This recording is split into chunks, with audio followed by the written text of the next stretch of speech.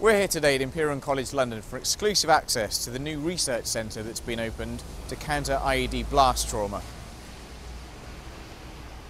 So the Royal British Legion Centre for Blast Injury Studies here at Imperial College London has been funded by the Legion and by Imperial College to look at the effect of blast injuries on the human body.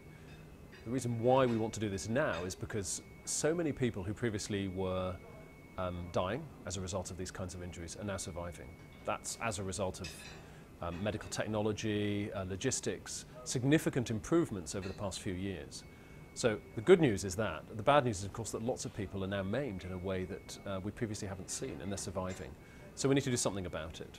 So part of the story is really about understanding those injuries better, because there are some physical responses that we haven't seen before and that medical science hasn't seen before, and there are also some biological responses that we've never seen before.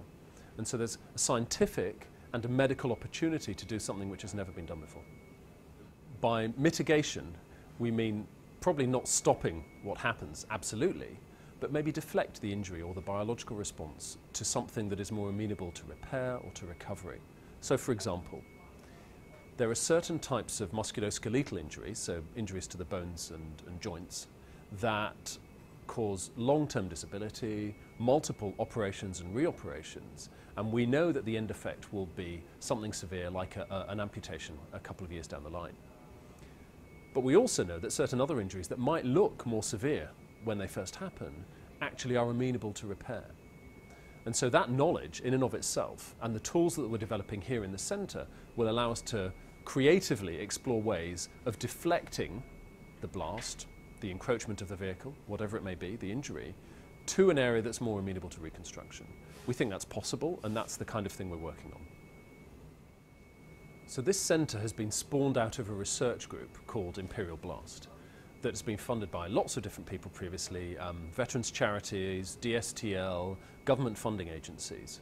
And that's allowed us to get to this stage where we're able to look at the vehicle deformation and the effect on the body and those types of injuries. But the centre has been funded to extend that reach, to not just look at musculoskeletal injuries, for example, but to look at other injuries, so brain, nerves, urogenital system, lung, for example. These are all injuries that happen in blast and which we're now able, through the funding, to start looking at as well. So there's some experimental capacity we need to develop, and some of that is to do with simulating not just the enclosed blast environment or the solid blast environment, which this big machine next to me simulates, but to also look at the free field blast. So this is the effect of a shock wave on the human body and the biological and physical response. And so we're developing equipment to do that, and you can see some of that that's already up and running now here today, just behind you. So there are some very significantly different scientific and technical questions associated with these, but they're all due to the same insult. They're all due to a bomb, an IED, a mine. So the funding model for the centre is this seed funding from the Royal British Legion, but we do expect to be doing far more research than that £5 million, plus the Imperial contribution, which is £3 million on top of that. We expect to be doing quite a lot more research than that money would buy us. And that comes from a number of different sources and has already previously come from a number of different sources. So DSTL, for example, have funded a lot of the research prior to this. In fact, the design of this equipment was funded partially through that, but also through other veterans charities like SAFA and ABF. And they've allowed us to get to this stage. Now, where we go from here on is very interesting. So there probably is commercial application of some of our ideas and some of our technologies. And so we're obviously developing a strategy to look at how we interact with industry. Vehicle manufacturers, boot manufacturers, for example, and it's very public that we're doing quite a lot of work on the boots, for example, to deflect blast. But there are some other things that we can do. For example, the therapeutic interventions might suggest that we can look at pharmacology, for example, and pharmaceutical companies. So we're very keen to develop those, but we're also seriously investigating the science and the technology now so that we have something to offer as well. So if you understand the effect of a severe physical insult is on the human body, the physical effect but also the biological effect, then you can start looking at how changing that insult will change the effect.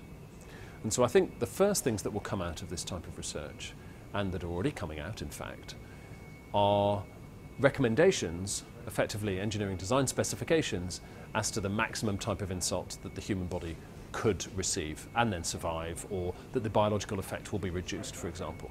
So although we're not currently looking at designing the armour ourselves, what we're actually doing is assisting in the future design of these by saying, these are the parameters you need to work within, for example. So something that somebody might ask us is, how unique is this? How different are we? What can we do that nobody else can do? And it's very easy to answer that. Nobody can do the kinds of experiments currently that we're able to do. So for example, the rig that I have behind me, or next to me here, is able to simulate this physical insult in a way that nobody is able to do. Why is this important? Well, the first thing is that we are able to replicate the injuries that are seen in the battlefield. And other work that's going on, using human specimens, perhaps using surrogates, have not yet shown the types of injuries that we have been seeing through the clinical involvement of military personnel in the centre. And so I think that's probably a key selling point and a unique aspect of the research. Another unique aspect is the fact that military personnel are embedded here. So we are involved in the analysis, the understanding of clinical data, and what happens after a period of time after these types of injuries. Again, this is data that no one else seems to be able to access or seems to be able to work with or use. And it's very important to us that the military strongly support us, and they do. So the Surgeon General has for the past few years supported this group by embedding military personnel with us, and that is continuing. We currently have 4 orthopaedic surgeons who are from the military, from the armed forces in general in fact, and who are doing their higher degrees in research here, but also contributing to the wider research activity. This large lump of metal is Anubis, which simulates an explosion underneath the vehicle and how the vehicle deforms onto the human body. So in the middle here, we have a very heavy disc that weighs about 45 kilos. And through a pressure vessel underneath, where we increase the pressure, and then at a certain load, at a certain pressure, the plate will be released to accelerate upwards. And in a couple of milliseconds, so up to about this height, it will be at maximum velocity, which we can vary. We can vary up to about 25 meters a second. Although actually, to replicate the kind of injuries that we see in the human body, currently from the battlefield, we probably only need about 9 meters a second, which is what we've been doing recently. So this shoots up, and then these braking bars, and there are 4 sets of these all the way around, these braking bars then stop it from going through the ceiling. And then we mount the tissues, so we use human tissues that have been donated for medical research and approved by an ethics committee. We position them perhaps in a seated position, and the foot sits on the plate inside here. We can also simulate the standing position and anything in between. And then we also have been using crash test dummies, or surrogates they call these. And in fact, the word surrogate is a useful one to use, because we also have computational surrogates. And this machine is able to allow us to verify our computer models that can simulate the same kind of insult on the human body.